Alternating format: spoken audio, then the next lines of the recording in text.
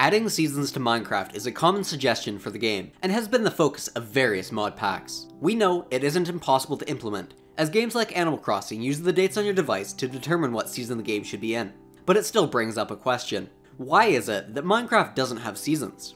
The simple answer is that it may have been difficult to implement when the game was in a much simpler state, and it doesn't fit Mojang's current design philosophy. Instead, we have biomes, regions where the weather can change, but they stay locked to a specific climate. Deserts are always hot, plains are always either sunny or rainy, and snowy biomes permanently have snow on the ground. Minecraft's lack of seasons has contributed to the game's unique identity, giving us regions that are frozen in time and don't experience the temporal changes that contribute to life's complexities. You don't have to worry about needing a winter jacket, if frost will kill your crops, or about the decrease in the amount of daylight you have. In turn, the game feels more timeless, allowing you to get lost in the kind of world that you want to create.